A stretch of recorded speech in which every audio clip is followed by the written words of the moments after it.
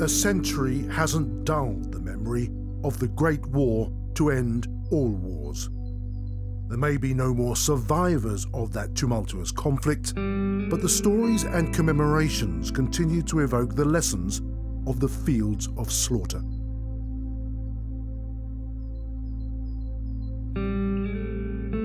Memorials pepper many a village and town of Britain, and here on the fields of northern France, a reminder of the sacrifices made by so many young men in the Great War.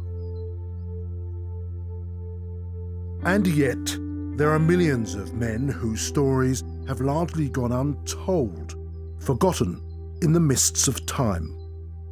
They too came to defend an imperial vision and hope for a better world. But their sacrifice, commemorated on the battlefield, has not necessarily become part of our national story. These are the stories of the 4 million soldiers who joined from British colonies across the globe, from India to the West Indies, from the Gold Coast to Guyana. A number of these men joined home regiments like the Middlesex, nicknamed the Diehards. Their reputation came from a battle in 1811 when a dying general called out, "Die hard, 57th, die hard!"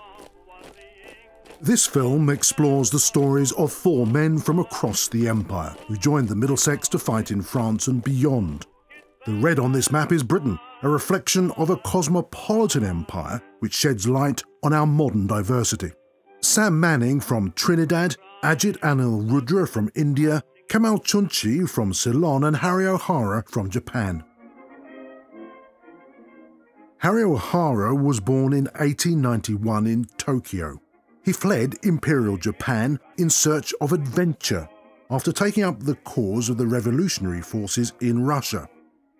In the Great War, Japan was Britain's ally.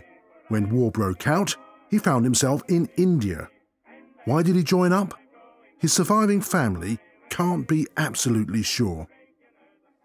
No, I don't know what prompted him. Perhaps an adventure or whatever. I wouldn't know. He dared a lot. He wasn't afraid.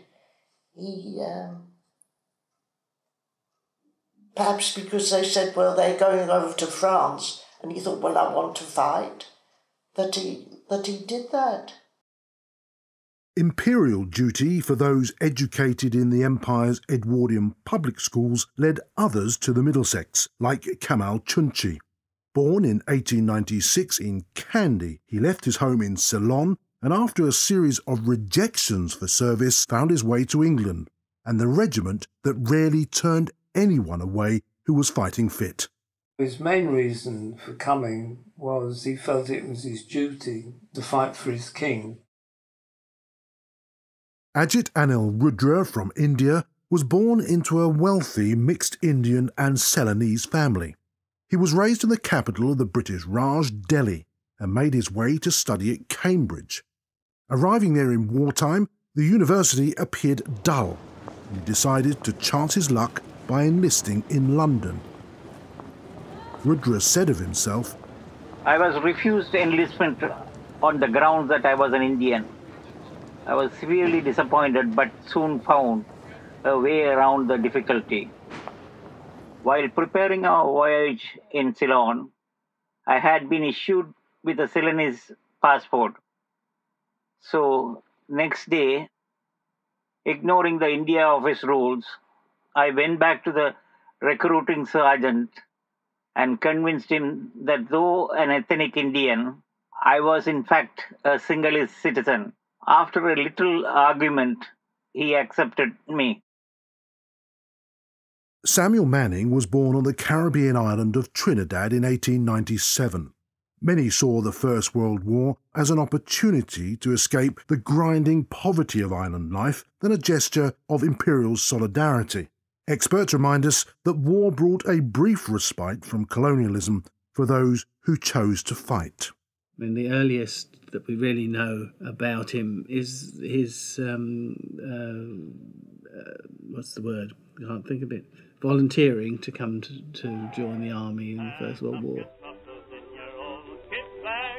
Harry O'Hara's lighter complexion led him first to enlist with the Sikhs, but being short of stature, his commanding officer transferred him to the Gurkhas, who were sent to France. From there, in 1915, he transferred to the Middlesex Regiment. He was ambitious and resourceful, earning the Military Medal for bravery in 1917. But it was a love of adventure that took him to the newly founded Royal Flying Corps, first as a mechanic and then a pilot. He flew once as a dare, very, very low over the barracks, and he got reprimanded for that. That wasn't allowed. That wasn't good. That sort of thing. He was a bit of a, yes, he was a bit of a daredevil. The neighbors started to talk. He decided to walk, packed to go away. Then everyone heard her say, "Oh, Willie, Willie, Willie, my sweet Willie. Oh, please don't you go from me. The neighbors next door gonna laugh at me." Sam Manning joined the Middlesex Regiment at the outset of the war and was later transferred to the British West Indies Regiment.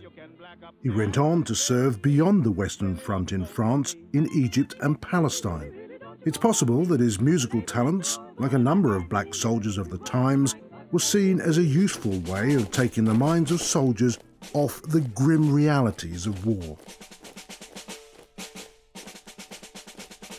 He immediately plays that card. He begins to entertain troops in Jamaica.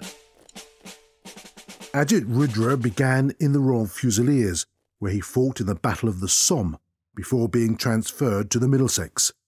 It's quite possible that the loss of so many men in the first weeks of that battle created regimental orphans who were assigned to regiments that had enough survivors to continue the fight.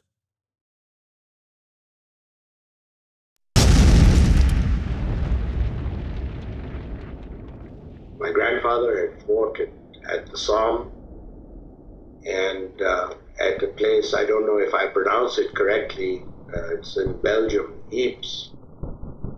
One of his medals, I think, said that he was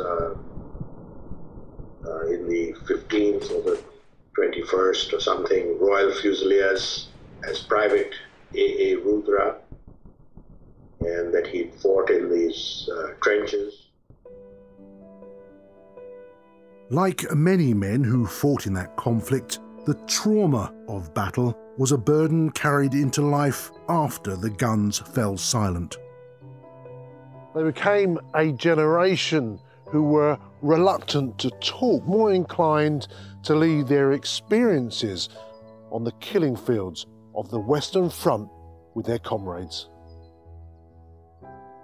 Chunchi saw action in France and Salonika, and his grandson remembers it was not a subject his grandfather liked to talk about. But I just had the feeling that he never broached the subject. He didn't really want to talk about the service that he did in the war. And having seen all the documentaries of the First World War, I can understand why.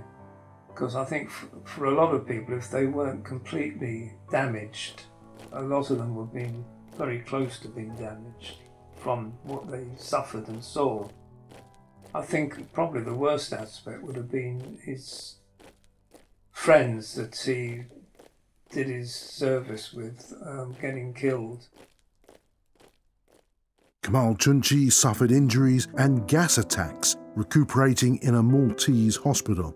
Memories men perhaps left behind for good reason. Being gassed, as far as I know, he was gassed a couple of times, and shot about the same.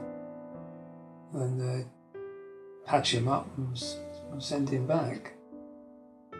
But he got very badly wounded. He had awful, almost holes in his arm. They were right deep, the scars and everything.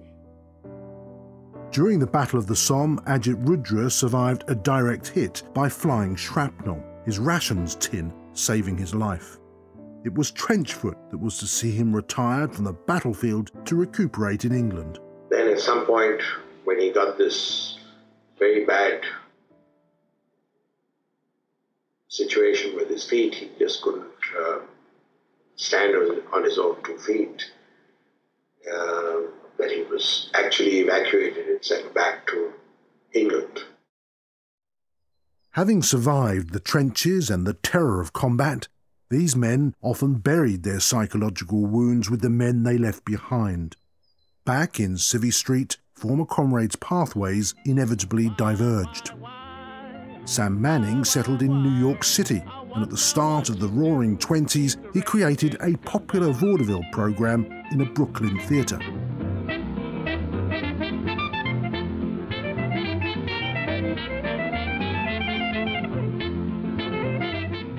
Manning kept moving, and his showbiz career brought him back to Britain before eventually settling in the Gold Coast, modern-day Ghana, where he died in 1960. Where you been so long? Every time I turn in the night, I take the... After the war was over in 1918, Rudra was commissioned into the Indian Army as an officer. He became a Major General fighting in the Second World War in operations in Waziristan and Baluchistan, before playing a significant role in the formation of the Indian Army after independence. I think he was just a character. He was somebody who was an amazing person.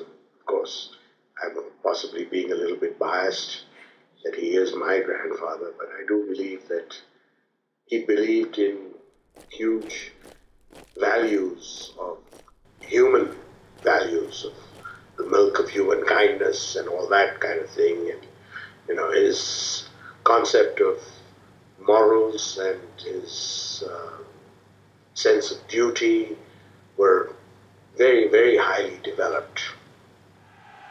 And he was just a wonderful person. Kamal Chunchi emerged from the battlefields as a converted Christian. It led him into conflict with his Muslim imam father. He trained as a Methodist minister and founded the Coloured Men's Institute in Canning Town in 1926.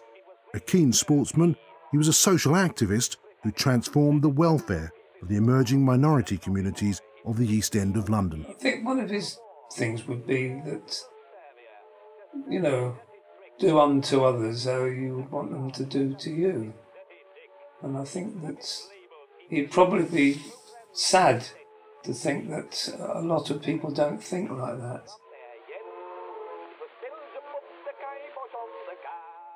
Harry O'Hara met his wife during the war after they'd become pen friends. She responded to his appearance in a national newspaper. His flying adventures continued after the war as a test pilot for the Royal Air Force. His injuries, though, prevented him from doing heavy work, and he became a painter for a charity raising funds for veterans. I don't think he felt that he was such an exception. He loved England, obviously, otherwise he wouldn't have stayed. And obviously he wouldn't have come. He must have got that love of England when he was in India or perhaps at school. I don't know. He never talked about it, but he did love England. O'Hara, Chunchi, Rudra and Manning, the names of a handful of men representing the millions of Empire soldiers who helped Britain secure victory in 1918. To forget the contributions of these soldiers of colour is to misunderstand who we've become in Britain today.